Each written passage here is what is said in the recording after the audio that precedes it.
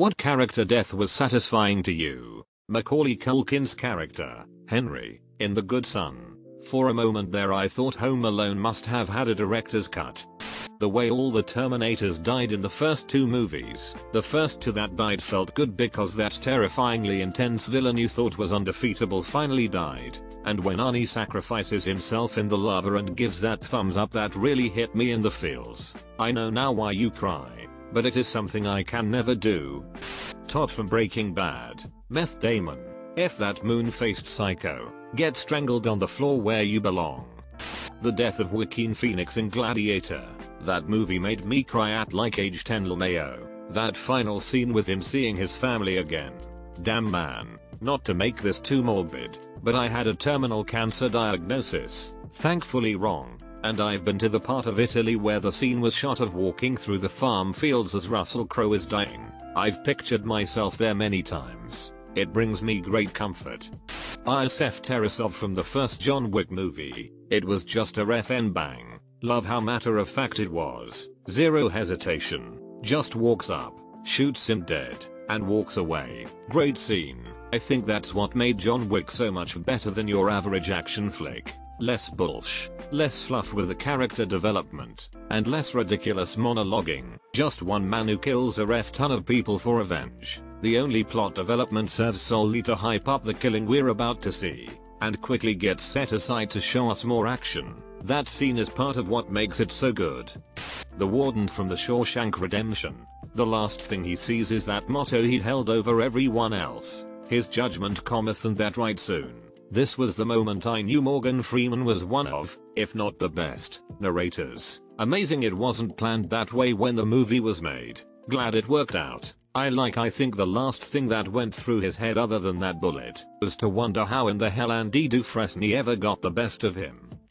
The a-hole in Train to Busan who kept shoving people into zombies to save himself. I was looking for this comment. His death was 100% well deserved. I watched it just the other day and absolutely, F him. I would have liked to see him go in another way though. In the end he got bitten just like everyone else. I feel like he played the role as the selfish manifestation of what the dad would become if he did not listen to his daughter. So it's kinda cool they both make it to the last train, but I think they could have driven that point home harder if the resolution was written differently. Anyhow, still a good movie. Admiral Zhao. Seeing where he ended up in Locke was so unsettling though tbh. Yeah, he was a big a-hole. But damn, imagine never dying in a place that drives you crazy forever. Every character killed by Arnold Schwarzenegger in history let off some steam. Bennett, consider it a divorce. He had to split. Remember when I said I was going to kill you last? I lied. Stick around. You are one ugly mother effer. Don't forget when he kills the mutant with a big drill in Total Recall and says screw you. You're fired. True Lies, the best underrated Arnie movie, and Jamie Lee Curtis in that scene is 1000% my sexual awakening. Luke from Percy Jackson. Books, it just worked so well narratively. All the deaths from that first series really felt real. They showed the consequences and tragedy of war in a way that was palatable for middle schoolers. Couldn't agree more. Luke's character was so well written. Uncle Rick managed to give a character so much depth while writing a book essentially meant for children. Respect. Macabell. The bastard deserved death 100 times over. I shot him so many times in the balls. Went back for his body to throw it off a cliff but lost him in the river. Never have I hated a fictional character more. The answer for me will always be Hans in Die Hard. Skillfully done by Alan Rickman. It isn't Christmas till you drop Hans from Nakatomi Plaza. Just don't tell the actor when he's being dropped and you'll get one of the best dying faces in cinema history. One of the best dying faces in cinema history. It's easy to forget the trajectory of a great artist when he manifested himself in the collective mind over a long, established and distinguished career. So some people might not know, and until a year ago or so, randomly Wikipedia-ing, I didn't either, that Hans Gruber was Rickman's first on-camera role. He made the jump from theater to film by creating one of cinema's eternal greatest villains. Kai Wynn on Deep Space Nine. Burn. Baby, burn. Coin in Mockingjay. Her death was dumb funny to me. Snow's reaction was the proper reaction. Lust from Full Metal Alchemist Brotherhood. Holy F, it was amazing the way Roy just unleashed deer hell upon that Psycho bee with just the flick of a lighter. It's what solidified Roy as my favorite character in the show. Mustang goes from classic shonen rival to a perfectly autonomous character and the baddest moth affair ever with such power there. I mean, it was already established as a character, but generally that stuff has those masks and roles that are hard to shake off. In that episode, Mustang tells the reader watcher, hey B, I do have agency. All of Edmond Dante's enemies in the Count of Monte Cristo. He meticulously destroys each and every last one of them for what they did to him. Best revenge story ever written.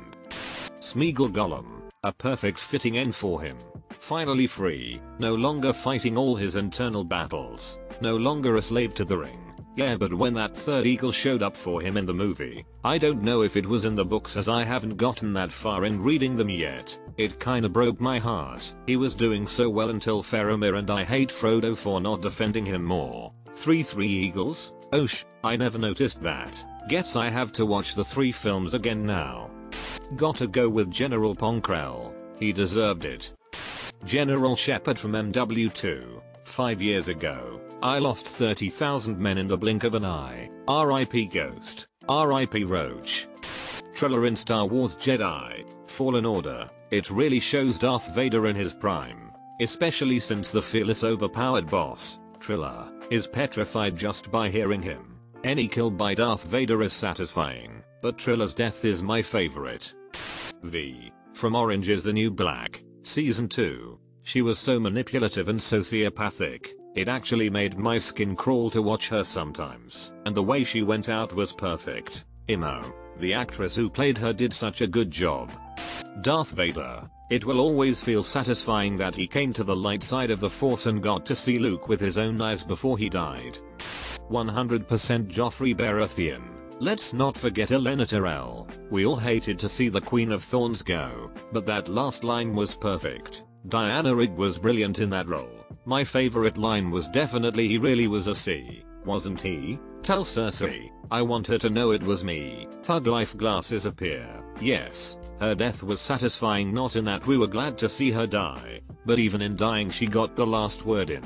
Over Cersei, I see your Joffrey Baratheon and I raise you Ramsay Bolton. I go all in with the freeze.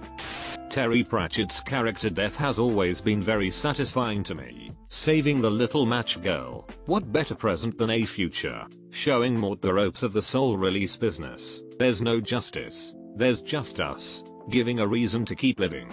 Cats are nice. And offending his individual by individual scything of souls. And grass. For what can the harvest hope for, if not for the care of the Reaper Man? That's all I can quote off the top of my head, but there's a good one about why he's standing in for the Hogfather. About how children need to believe in Santa, as practice for believing in the big imaginary things like hope and kindness and love. Something about there not being an atom of them in the universe, and yet, you can't give her that. It's not safe. It's a sword. They're not meant to be safe. She's a child. It's educational. What if she cuts herself? That will be an important lesson. Alright, I'm not stupid. You're saying humans need fantasies to make life bearable. Really? As if it was some kind of pink pill? No. Humans need fantasy to be human. To be the place where the falling angel meets the rising ape. Tooth fairies? Hogfathers? Little. Yes. As practice, you have to start out learning to believe the little lies so we can believe the big ones. Yes, justice, mercy, duty, that sort of thing. They're not the same at all. You think so? Then take the universe and grind it down to the finest powder and sieve it through the finest sieve and then show me one atom of justice, one molecule of mercy, and yet you act as if there is some ideal order in the world, as if there is some rightness in the universe by which it may be judged. Yes, but people have got to believe that. Or what's the point? My point exactly. You make us sound mad. No, you need to believe in things that aren't true. How else can they become? My favorite quote. Truth, justice, mercy, they are all lies. They're also what makes us human. When that B. Ponkrell died, RF Ponkrell, all my homies hate Ponkrell. When I play the Mass Effect trilogy, I play as heavy Paragon as I can. But, no matter how Paragon you are, You smash that renegade trigger with the fist of an angry god when it comes time to finish off Kai Leng and gut him with your omnitool. That was for Thane, you son of a bee. Tom Riddle hit the floor with a mundane finality. In the end, death comes for all of us, and he was no exception. Of course, the movie managed to ruin that by giving him an ash confetti death. His book Death was so much better. Reminds us that death comes for everyone just like you said. Ironically, Voldy probably shortened his lifespan by playing with Horcruxes. Actually yeah, he was something like 70 years old when he died, albeit continued having his youthful, 30-40ish physique, appearance. It's a shame they had him just melt away in the movie. Like I understand showing he wasn't really human anymore and this is last fragment after losing all 7 of the others. But the impact of Tom just falling down dead like everyone else was really powerful. Maybe it just wouldn't look good on screen so they went with the Ash IDK. Maddening. The entire point of his death was hey look, we've stripped away his Horcruxes, his followers, his mystique and his profound dark magic, and now he's just dead. A plain ordinary dead guy, slumped to the floor in a heap. He didn't deserve a weird magical floaty ending. Bellatrix Lestrange. Umbridge as an honorable mention because we all wished she was killed by those centaurs. Yes, she is one of the most frustrating characters ever. Gotta hand it to the actor though. If a villain is that evil and every word she says is infuriating in the movie like that, then you know they found the absolute perfect actor for the character. And Harry's absolute sarcastic tone and vengeful look. Perfectly ironic. Perfectly satisfying. Not my daughter. You be. Everyone in the cinema burst into applause and cheers at that line. So great. Freezer by the hands of future Trunks. Not so much in terms of plot character, but more of the way he did it. Chop him into bits then disintegrate those bits. It's like the digestive system. Is it just me that is reading this thread and spoiling myself 5-6 different series books that I haven't finished yet? The crazy religious lady in the mist. Chidi and Agonai from The Good Place. This is an underrated answer. His last death wasn't because he was a terrible person or a terrible character. He was just done. It effing killed me to watch that episode. That last episode had me crying all the way through. That is how to kill a character without ruining everything they have worked for. I'm sure most of us saw it coming in that episode. It wasn't a surprise. It was just extremely bittersweet. The entire finale was dignified and exactly what we wanted for those characters. His and the other deaths were simply a well-earned happy ending. All the final deaths in that show were so well written. Their endings signify their respective character growth so well. Spoiler alert in case someone hasn't finished watching. Chidi, who previously couldn't make a single decision, was one of the first to decide that he is complete, and possibly the first one to go through the door. Even when Eleanor briefly asks him to stay, he agrees without a second thought. Tahani, the most hollow person, restarted from the bottom, grew all the way, and became the only human to stand on par with angels and demons. Jason, the most spontaneous and volatile person, became a monk who's unaffected by the passage of time. And Eleanor, oh my, she became physically incapable of resting in peace until she has helped everyone she has crossed paths with. She let Chidi go, even though that ripped her apart, convinced Mindy to move on, even helped Michael, with a chance to be human. The most selfish character turned into this wholesome selfless human. This whole show was just character growths with a story that keeps resetting, with the best possible ending. PLS look past my English, not my first language. Don't know his name, but that guy who kept calling his girlfriend a skank from Breaking Bad. The ATM head crush ASMR was a bit disgusting though. Percy from the Green Mile. Damn, I totally had a brain fart. He was committed. It was still satisfying that he got possessed and killed Wild Bill and then got committed though. Ramsay Bolton. I enjoyed watching John beat the living shit out of him and Sansa exacting her revenge was the icing on top. The affair that killed John Wick's dog. Maul when he died in Star Wars Rebels, losing to OI-1 and how it was executed made it one of if not the most poetic death in all of Star Wars. I was thinking him too. Not satisfying like yeah I hate that shit they deserved it, but satisfying like, yeah, that's really fitting and I like it a lot as an end to this character. Not exactly a death, But when Hanslander gets his forehead carved was a pretty good send off for such a well written and acted villain, and pretty satisfying that slimy bastard too. James Logan Howlett Aka Wolverine. It was a perfect ending to series. Hugh Jackman did an incredible job playing him. Charles, however, had me sobbing. He deserved to die peacefully in his sleep.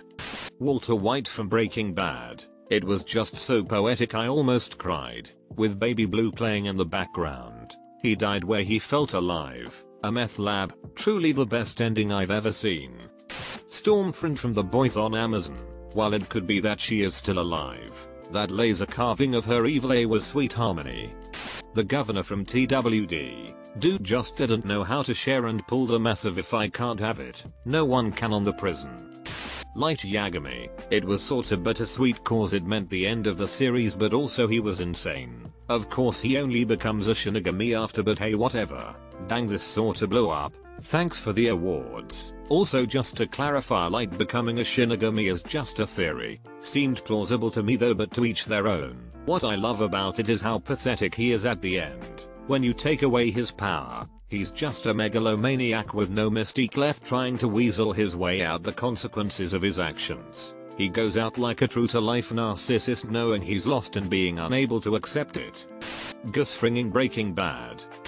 Franz Ferdinand.